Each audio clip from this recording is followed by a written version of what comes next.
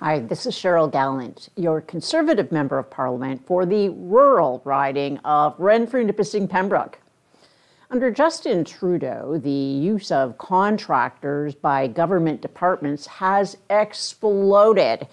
Since the Liberals took office, contracts at the Defense Department went from 700 in 2015 to 7,000 today. One of those contractors is a man CTV News identifies as David Yao. He owns a company called Gallant Enterprises. Gallant received a $7.9 million contract as part of the Arrive Scam Bonanza. Now it's being revealed that David Yao is a federal employee working at National Defense. It's clear that Arrive Scam was just the tip of the iceberg. Just how widespread the shell or zombie contractors are is unknown. And it will remain that way as long as the Liberals are in power. Freedom of speech champion Lindsay Shepherd has broken an incredible story on True North News. It's an interesting read.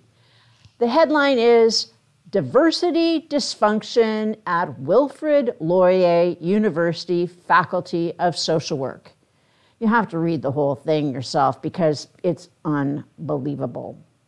The Coles Notes version is the dean for the Faculty of Social Work accused her Indigenous colleagues of being anti-Black, racists, and violent. Those colleagues accused her of being an anti-Indigenous, racist, and using colonial violence against them. All of this stems over whether staff should attend a meeting by Zoom or not. Neither the dean nor the professors actually engaged in any real violence. No one actually said anything a normal person would consider racist. These are just toxic people. Wilfrid Laurier reviewed the matter and decided the easiest thing to do was to promote the dean out of her position and put her in charge of other people. Naturally, for the Trudeau Liberals, toxic people are who they want advising them about defense and national security. The Minister of National Defense appointed this former dean to be the chair of the Military College Review Board. A recent survey found out about 15% of Canadians are radical, woke activists who bully people by screaming racist wolf. So we have a radical social worker appointed to kill the military colleges and turn them into training grounds for new Marxist climate change warriors. Unfortunately, our defense minister won't stand up to the bully prime minister or the ones he hires. The RCMP are either incompetent or compromised. This week, we heard shocking testimony from RCMP officials about the SNC Lavalin scandal. To recap, the Prime Minister of Canada tried to interfere in the criminal prosecution of a major employer in his riding to help with his re-election.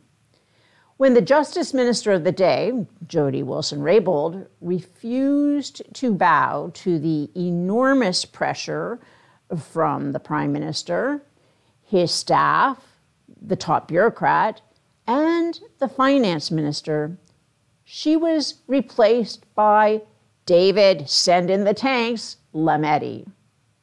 Trudeau's attempt at stopping the prosecution of a federal criminal case was a glaring case of obstruction of justice.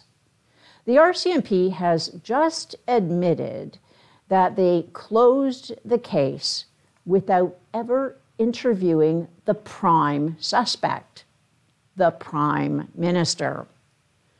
For a long time, the RCMP had actually left the impression they were being obstructed from investigating this due to cabinet confidentiality, meaning the RCMP let us think Trudeau was obstructing the investigation into his obstruction. But it turns out they didn't even try to interview him. On a recent episode of Gallant Night News, I told you how the Liberals had been holding back their climate bribes from small businesses.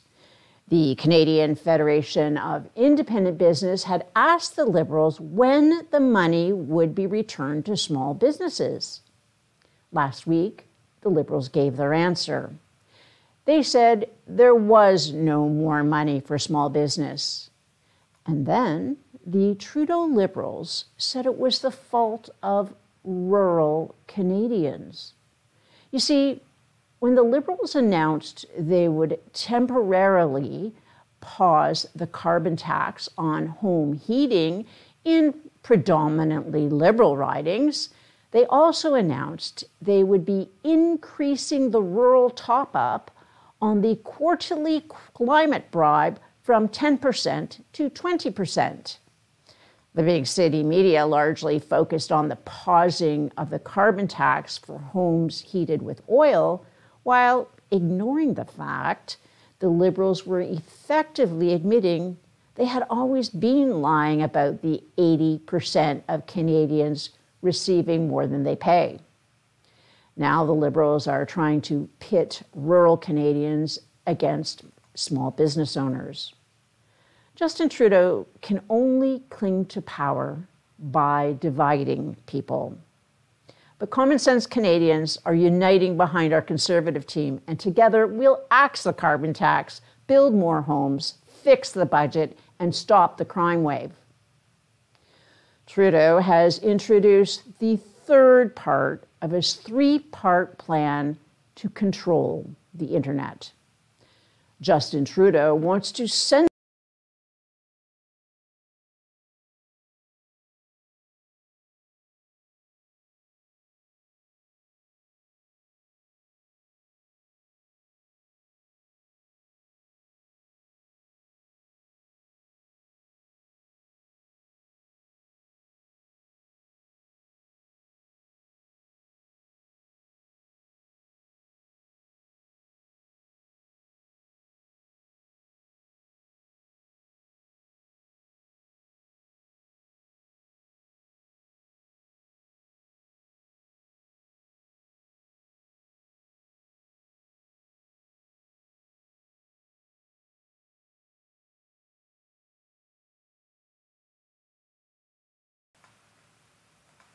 Live from Ottawa, this is Cheryl Gallant.